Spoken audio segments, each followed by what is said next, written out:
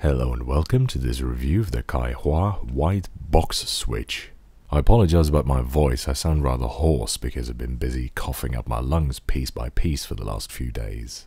I've previously done a teardown of Kaihua's new switch lines, including the bronze, copper, gold and silver ones, as well as the earlier ML-like ones and the new box series switches that they released. And in this video I'm going to show you what they're actually like in the flesh, specifically the white clicky version. Kaihua sent me a whole bunch of switches and I went to work. I gave Kaihua the usual disclaimer, the review would be done impartially and I'd point out flaws where I'd find them. So while this is a sponsored video, as indicated by the logo on the thumbnail, rest assured this is my actual honest opinion. I used a bog standard Cherry G80-3000 as a chassis to mount them in, but in retrospect actually I'd recommend something else because A. Unlike Cherry switches, these lack fixing pins and aren't really compatible with jumpers in the same way, so you really need a mounting plate to make your life easier. And B. It turns out the G80-3000 circuit board is super crap and is really easy to break off contact pads while soldering, although that might have something to do with the ridiculously bad state of my soldering iron's tip. I mean, Jesus Christ. I think it's time to replace that now. Anyway, once you've stuck them into your keyboard of choice, it becomes apparent that these are quite different from the more usual modern clicky switches such as Cherry MX Blue, which will be the main thing I'll contrast it to in this video. There's really two major differences that the box switch brings to the table. The first is this box-like enclosure around the contact terminals, which I've been told makes the switch water and dust proof to IP56 standards. Whatever that means, but the PCB and the other electronics probably won't be at the least, so I'm guessing they'll be more like dust and water resistant rather than fully proof. The most interesting thing, however, is the redesigned clicker. Unlike Cherry MX Blue, which uses a click jacket with a tiny notch in it to generate tactility, these switches, like the otherwise more MX-like bronze switches, use a click bar instead. This bar is tensed into a coil on one side and held in place by a retainer on the other side, and a wedge on the slider pushes it down as you press down the key, and then at some point it slips past and hits this bar retainer, creating a clicky noise and creating tactility in the switch.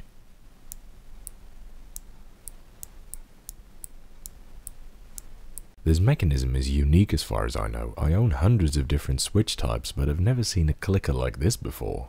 Obviously, this bar clicker has a different feel, sound and performance than MX Blue's click jacket.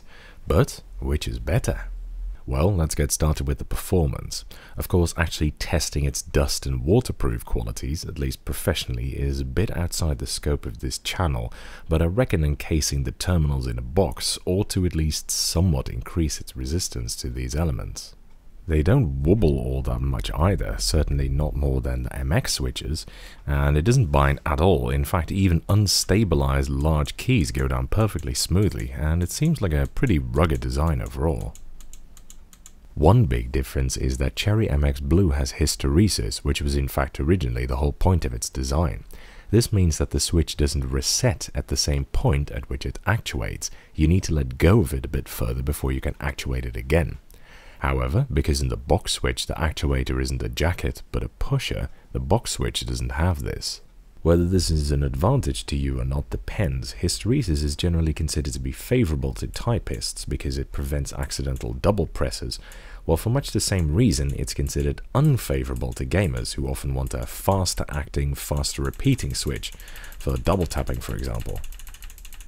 Because in both cases the clicker is not the part that inherently causes actuation, neither click is perfectly aligned with the actuation. This is pretty normal for clicky switches. In fact, off the top of my head, the only clicky switch still in production that does is buckling springs.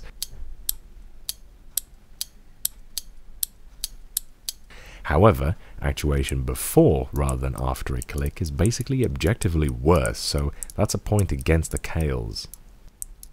Second, the feel. Well, the first thing you'll notice is that these switches have pretty low tactility.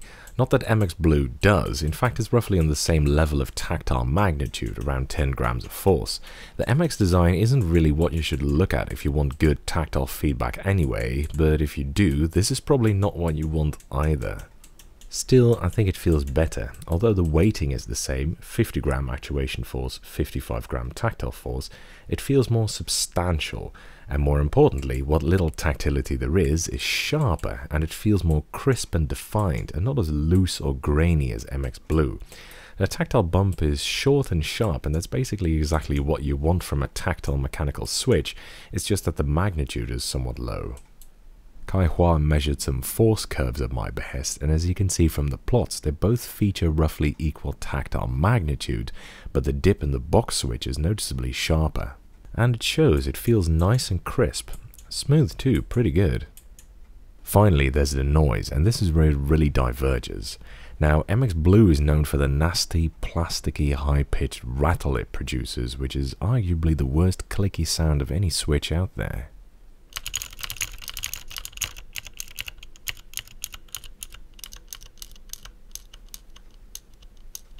These have an even higher pitch on the clicker.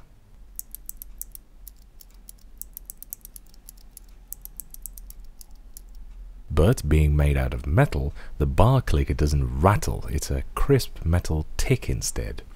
Moreover, although the clicker is more high-pitched, the switch action itself is actually deeper sounding. Taking into account the acoustics though, you can upgrade the sound considerably by using different keycaps, and that's partially why I decked out this keyboard in a slightly fancier coat than usual. For example, compare the sound of the switch with Cherry's standard thin lasered PBT caps with that of their older thick ABS double shots.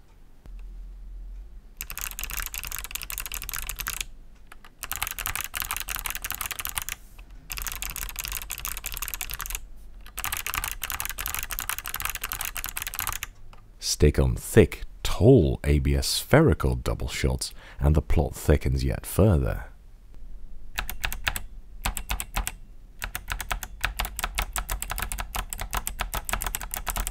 Now that's a pretty sweet noise actually. So, in a good chassis and with nice caps, I'd say these are better than MX Blue. They feel a little bit nicer and crisper for sure, but most of all the sound is just a lot better, and honestly, that alone is enough for me to switch. Whether you like hysteresis or not is of course completely up to you, and actuating before clicking is definitely worse than MX's actuation after, but overall I'd say the switch is an improvement over MX Blue, worth checking out. Again, I have to stress that if you want a very tactile switch, this will not be the switch for you. In fact, if I could suggest improvements to Kaihua, I'd tell them to use a lighter spring but thicker click bar, so that more of the weighting is shifted towards the tactile bump, and which should also deepen the click sound a bit as well. Also, I would suggest them to reposition the push wedge on the slider such that it no longer actuates before clicking, but just a little bit after it instead. That's it for this review. Thank you for watching, I hope you enjoyed it, and following is a typing demonstration of me typing on this keyboard.